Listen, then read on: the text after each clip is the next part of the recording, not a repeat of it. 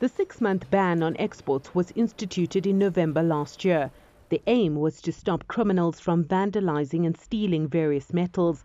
South Africa's railway lines and electricity pylons are some of the main targets for steel. We need measures to control, the source of scrap metal and the identification of it, so that we can actually put a stop to, cable theft from electricity grids, pylons being, stolen, steel being stolen from pylons, all of those sorts of things that are happening. You look at the wanton destruction that's happening on the train lines. Train lines being ripped up for certain things like that. So any measure that we can implement in the country to control that, I think is essential.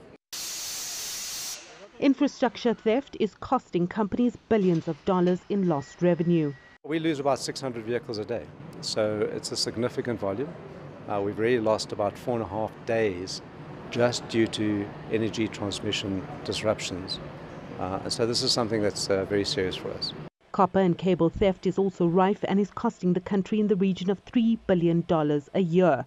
But there are many who rely on this industry to make a living. Legitimate businesses that have relied on these metals. There are fears any more regulation will destroy businesses. The only person who's going to suffer on the end of the day is the poor people on the streets. I mean, they are actually people who's cleaning up the environment. You go to the dumps, they are the people who are taking their time, their hands, their feet, taking out all the waste out of the dumps, keeping the dumps empty, to put, like I said, a plate of food on the table for them and their families. The Steel and Engineering Industries Federation of Southern Africa says the regulation is necessary, but with considerations.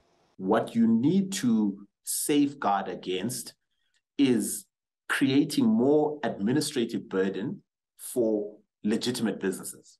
That's sometimes the unintended consequence of regulation. And that's a very important point that we stressed in there, that you end up making regulation for the people who are legitimate, and you just add administrative burden for them, costs for them, while the criminals who already were not going to comply with the regulations get away scot-free. The 6-month ban on scrap metal exports is nearing its end. It's not clear whether the government will extend it. In the meantime, theft and vandalism is escalating and is likely to cost the economy more than the $10 billion it already is losing annually. Sumitra Naidu, CGTN, Johannesburg, South Africa.